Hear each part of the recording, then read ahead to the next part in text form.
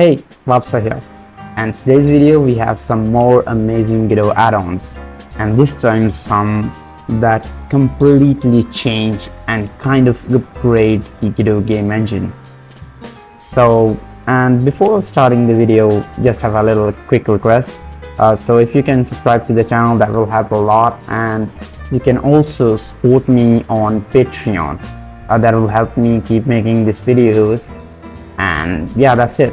Let's get started. Camera adds an insane amount of features to the Godot's default camera system.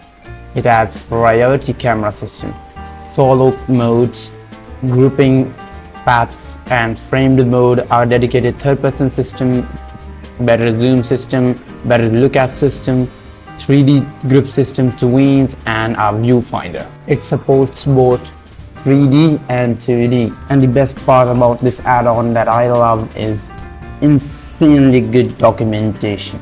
If you check out the GitHub, it's really good. I think if you're making an add-on, good documentation is the key. Gaea lets you create insanely beautiful 2D worlds using Godot game engine. It uses the Godot style map system, which I, by the way, explained in this video.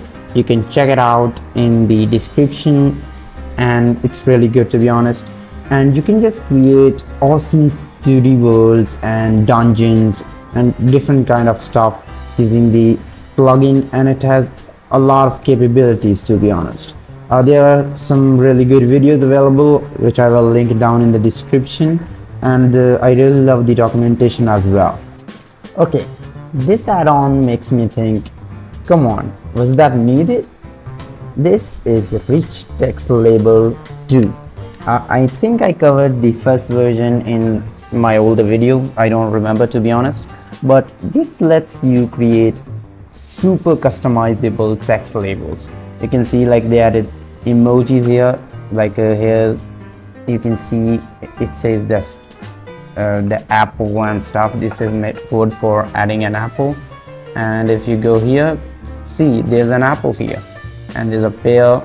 It says a pear, so there's a pear here, and I'm kind of jealous here. I didn't know about this add-on, and I'm kind of regretting that I used to use like boring text labels, and they are savage enough to say that they have so many features that cannot even list them on the asset library page. And to be honest, I don't think they are lying. There are insane amount of features here. And if you go up here and see this demo video, you're gonna be scratching your head, to be honest. Let's play this demo video here. Let's play it.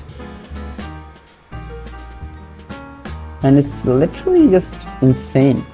So you can see that the text is wobbling, but it waits for the text. So there's a waiting for certain text to complete. There's waiting between lines. There are signals. There are interaction due to text.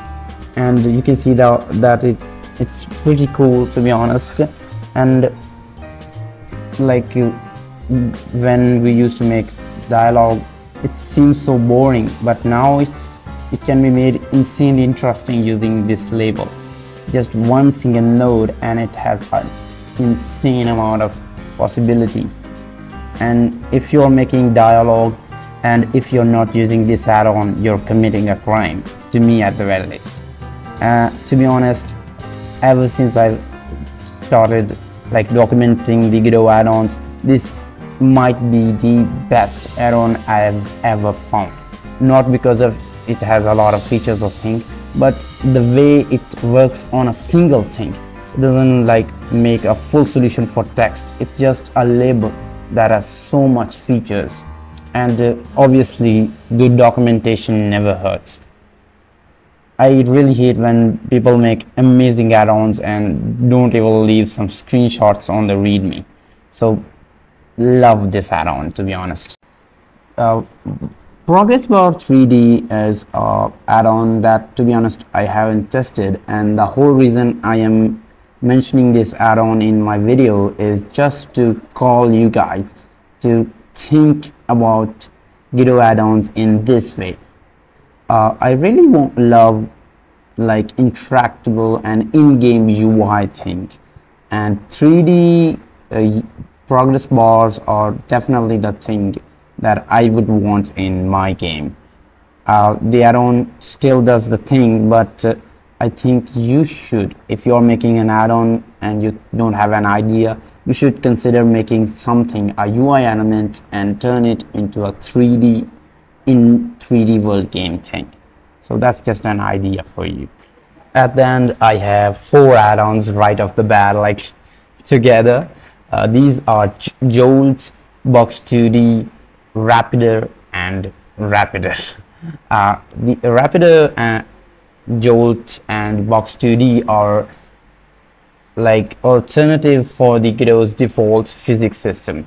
Rapider offers both 2D and 3D, while Jolt and Box 2D are different like add-ons. Box 2D is the base for Unity's physics system, for example, and it's a really kind of classic, you can say, add-on like physics system, while Rapider is a new one created specifically for Godot. And I really love people who just try to fix Godot by themselves, because Godot is just a open source ecosystem, and I really respect people who are trying to add something to the Godot.